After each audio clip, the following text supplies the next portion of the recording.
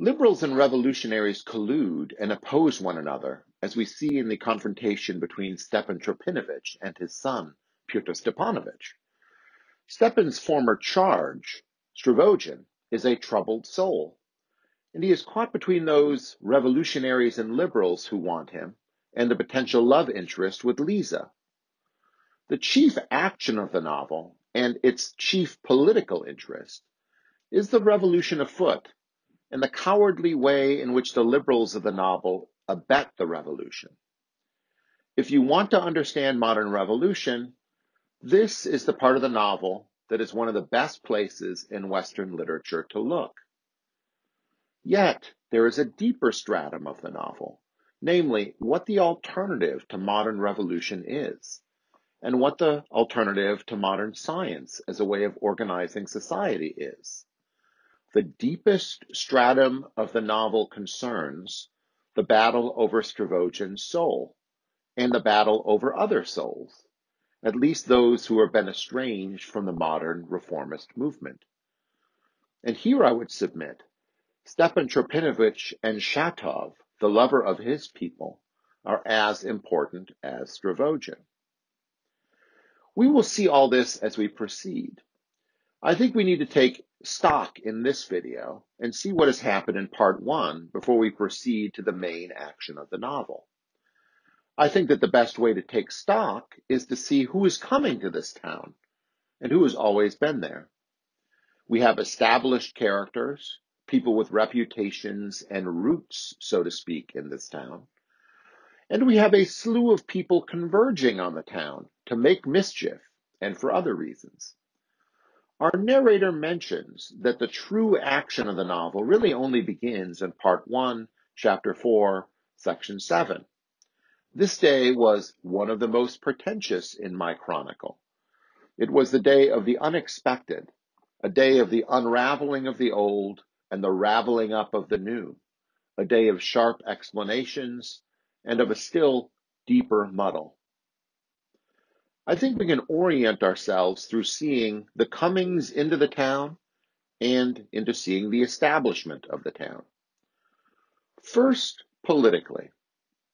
The mild old governor has been replaced with a new governor, von Lempke. Much was falling apart under this old mild governor, the man whose ear Stravogin had bitten. As we learn later, our soft former governor had left the administration in some disorder. At the present moment, cholera was approaching. There had been a great loss of cattle in some parts.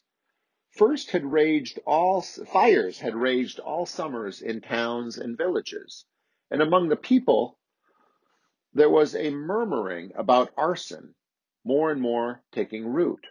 Robbery had increased twice over its previous scale. Von Lempke, the new governor, and his wife, Yulia Mikhailovna, are coming to town. Von Lempke has the reputation for competence and a bit more toughness. A reformer, to be sure, but one who recognizes the importance of order to reform.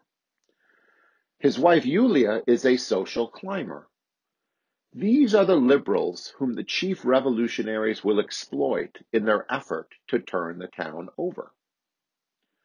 The other great liberal we see in part 1 who has come to town is the author, Karmazinov, modeled apparently after Ivan Turgenev. He wants the approval of the revolutionaries, like the governor's wife, Yulia. And Karamazov is obsessed with the recognition that he thinks he has earned as a great novelist.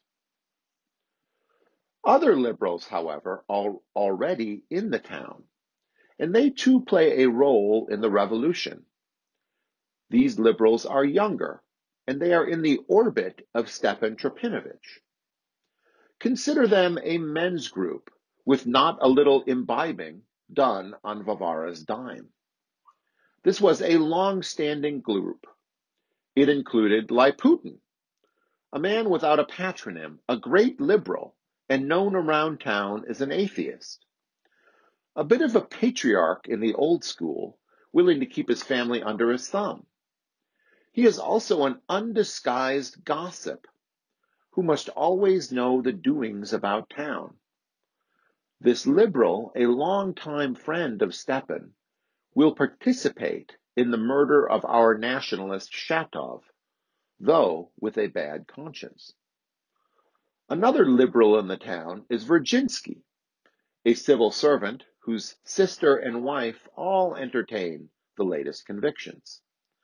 They are all revolutionaries, and they speak of that hilariously later in a meeting at Virginsky's birthday. Virginsky was mainly self-taught, so this reading group with Stepan was something important to him. He too will participate in the revolutionary Sal as one of the 5 who murder Shatov. Another liberal in this group is a man that our narrator usually refers to as the Jew Limeshin, or a little Jew Limeshin. He is a merchant of sorts, and he too will participate in the murder of Shatov. So the liberals who come to town abet the revolution, while many of the liberals situated in the town, at least these 3, Liputin, Virginsky, and Limeshin, participate in the main action of the revolution, though they may feel guilty about it. Also converging on the town are some shadowy figures, including Lebyadkin, his sister Marya Timofeevna, and Fedka the convict. Fedka is from the town, and Stepan sold Fedka out of serfdom to cover Stepan's debts. Lebyadkin is very much a disreputable figure, adding chaos to the town. He is often drunk, and he had known the great and the good who had left this one-horse town when they went away to college. Marya is not shadowy exactly, and she turns out to be married to Stravogin. All of these characters bring darkness and confusion to the town. 2 older women are the most grounded in the town: Varvara, Stepan's patroness and friend, and Praskovya Ivanovna, the twice-widowed mother of Lisa. Lisa, too, who is from the town and has lived here as a youngster, though like the older ladies, she went to boarding school before returning to town. A kind-hearted former serf, Darya or Dasha, Varvara's servant, is also someone who hasn't strayed over much from the town. Varvara hasn't left for a while, though Praskovna Ivanovna, Lisa, and Darya are just returning from a spell in Switzerland, where they had met Stravogin. Shatov is a complicated case, and we will talk more deeply about him in video 7. For now, let us just say that Shatov was Varvara's serf, but he was freed and went to school. He was kicked out of school and joined a revolutionary movement abroad. He even went to America to see what life was like there. But he gave up on America, and it changed his political opinions radically. He had come to love Russia and to be an advocate for Russia. He came back to his hometown and was again part of Stepan's men club with the liberals, always bristling at their ideas and worried that they would cancel him, as we say today. But the members of that liberal circle never cancel Shatov. Stepan especially loves Shatov and is kind to him at every turn. We see all of this in 118, page 29 and following. Shatov knew Stravogin as a young man, presumably, since they both grew up in the same house. Shatov knew Stravogin in Petersburg when they both went to school. Shatov knew Stravogin in Switzerland and got more than a little help from Stravogin on his return from America. Lots of people are returning to their roots, Lisa and Shatov especially. Many had earlier returned to their roots, Varvara and her old boarding school friend especially. Pyotr and Stravogin are also coming back to town. It's a big reunion of the old and the new. And this reunion is what happens at the end of part 1. Here we see that Varvara has gone to church. She meets Yulia, the new governor's wife, who is at church with Lisa, Julia's niece. Marya Timofeevna is there too, and she wants to go home with Varvara, who, unbeknownst to Varvara, is her mother-in-law, or through the daughter-in-law. Lisa, who had loved Stravogin abroad, and was then spurned for some reason, leaves her aunt and insists on going home with Varvara and Marya. And all three of them arrive home. At the same time, Stepan arrives with our narrator. And in order to hear whether or not he will be marrying Darya is the reason he came home. So Stepan is there to hear about his fate. He arrives too. Then, shock of shockers, Pyotr and Stravogin come back home and they come in. It's a bit of a freak show. Pyotr talks endlessly about nothing. Varvara asks Stravogin whether he is married to this lame girl, Marya.